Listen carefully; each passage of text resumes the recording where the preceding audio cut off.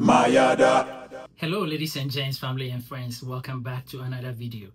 This is your friend Dr. Oduro. Today I have Dr. Henry Johnson, originally from Ghana, born and raised in a small city called Takoradi. So I got my PharmD about 3 years ago. So I've been practicing as a pharmacist for almost 2.5 years now. It's been quite a journey, and I'm here to talk to my big bro. Have some few discussions about meds and talk about some of the things we love about being a pharmacist and pharmacy in general. Today I would like us to talk about PPIs, proton pump inhibitors. Okay. So an example is omeprazole. Yes.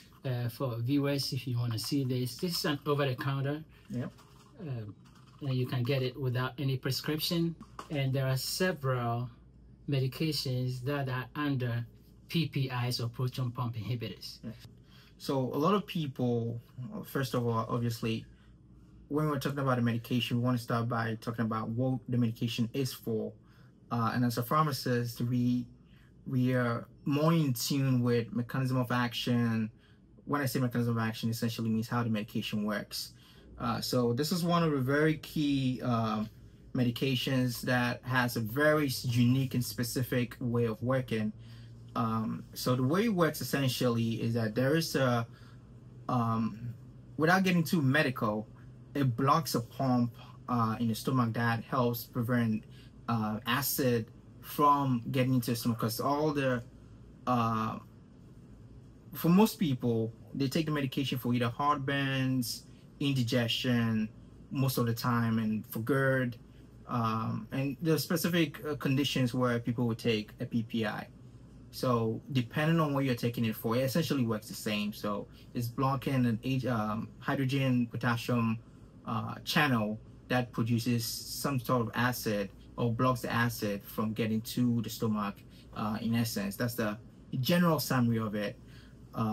So for most people, they would take the medication or go to the pharmacy and talk to the pharmacist about, hey, I have a heartburn, what can I take? And almost always it's one of these. But I guess the point here today is to go over some of the key things you need to look out for. Even though it helps with your heartburns and the GERD and all that stuff, there are certain things that you need to pay attention to as well. Because as good as it is, there's certain things that you need to, and I'm pretty sure we'll get to that, certain things that you need to look out for when you're on it. So this about the mechanism of action, inhibiting the hydrogen potassium ATPase. So what are some of the indications? Heartburns, people with GERD. H. pylori is one of them. Yep, eradication of H. pylori. Yes, exactly. There's mostly heartburns, indigestion, and that's when most people will just grab this over the counter. Yeah, that's right.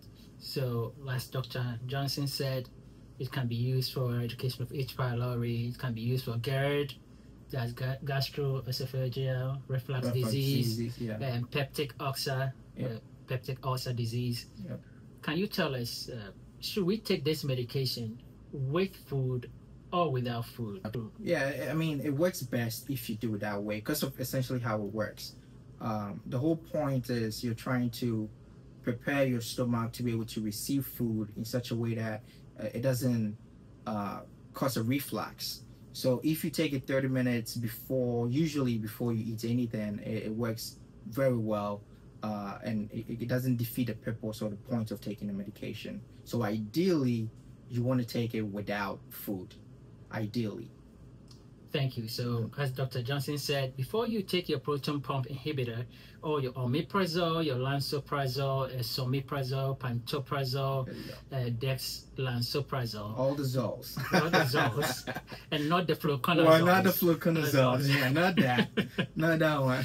Then you have to wait 30 to 60 minutes before you eat, so the medication can work well. Exactly. So, one question: can you tell us some of the side effects of these medications? Because every medication has a side effect. Exactly. Even too much of water causes something. Exactly. Too much of food. So can you give us a few side effects? So I want to say some of the side effects, but let me start with this preamble. So because the medication is over the counter, people know it's for heartburns, people know it's for indigestion. So whenever they have some sort of indigestion, they just grab it and then they stay on it and they don't stop taking it.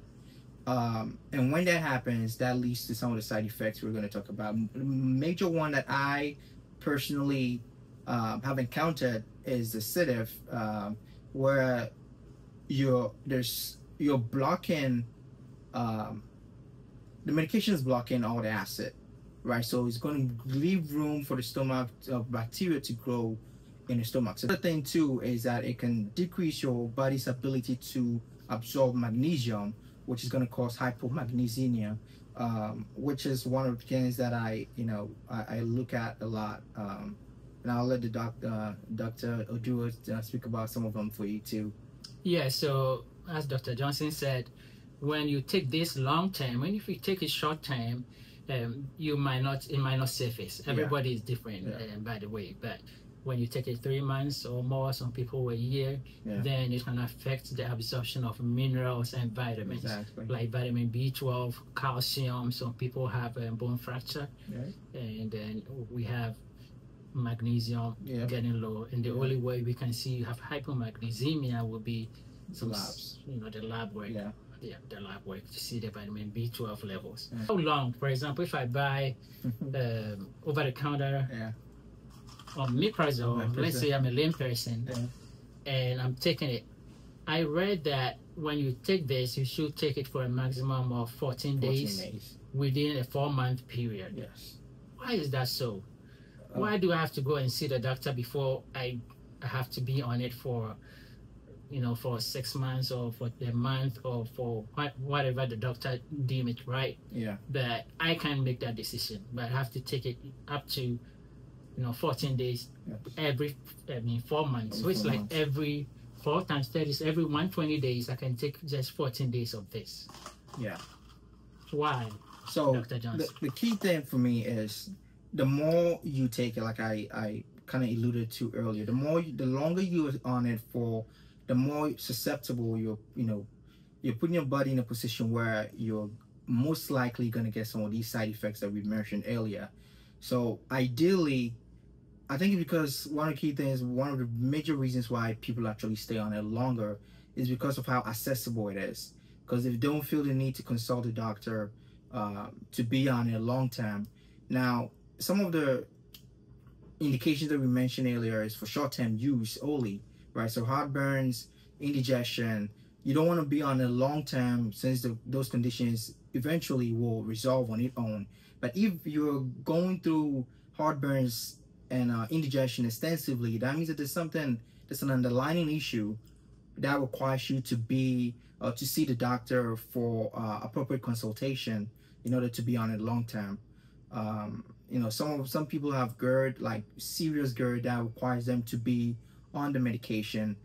Some people also have some sort of inflammable bowel syndrome that require them to be on this and certain antibiotics as well. So that goes to the point of if you have to be on it longer, then there's an underlying issue that you need to go see the doctor about, and that's the key reason why you stay on it short term. Talk to the doctor if you have to be on it longer, or if your symptoms are still persistent, then that's a sign for you to, hey, I gotta go see my doctor and make sure there's nothing else going on. There's no underlying issue. It's not just the one symptom that I'm trying to resolve, and that's probably one of the major reasons why you should be on it short term or consult to make sure that you're being taken care of properly.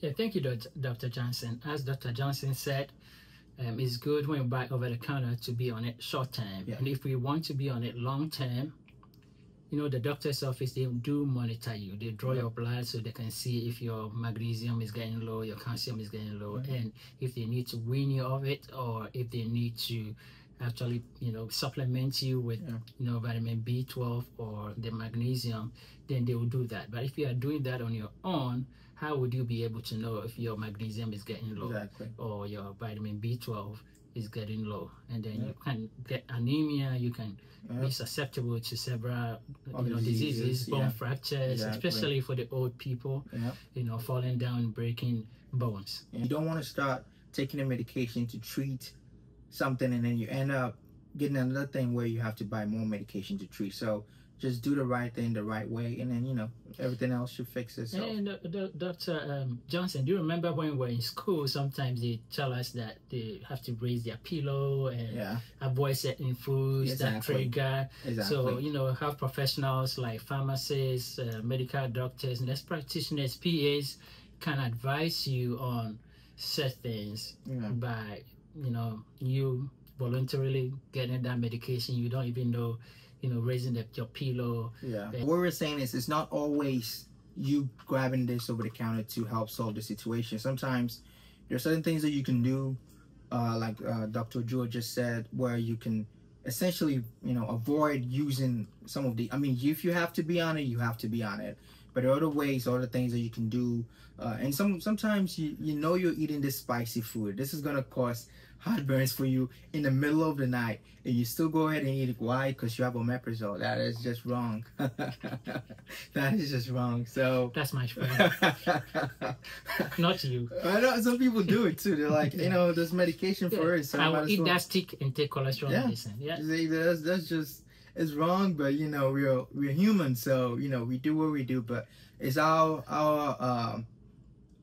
obligation to tell you some of these things here, and then you make the best decision for yourself, obviously, but with the best resource available to you. Well, thank you, Dr. Johnson. Is there anything, any shout out, anything you want to say as a wrap up to our meeting today, to my audience and to everyone out there? I'll say this. We as pharmacists are, here to serve as much as we possibly can. We are all learning at the end of the day, and I feel like it's important that if you have any questions about anything, we're the most accessible healthcare personnel there is. So just come to the pharmacy, talk to any of us with any questions, and even if we don't have the answers right away, we know how to get the answers for you. So, don't just go into the pharmacy and just guess on any over-the-counter medication and start taking it. I've had a lot of people come to the pharmacy trying to find medications for their kids without knowing essentially how to give the medication, and they just grab the meds and then just go without thinking about the repercussions. So we are here to help. We're here to serve. Come to the pharmacy, whatever pharmacy, it doesn't matter which one. We're not promoting any specific pharmacy, but we're promoting pharmacists. That's what we're doing here. So whatever the case is, just see your closest pharmacist, and we can always help you. Thank you. Until then, stay positive, stay inventive, and stay effective. Thank you for your time. Have a great day. Absolutely. Bye-bye.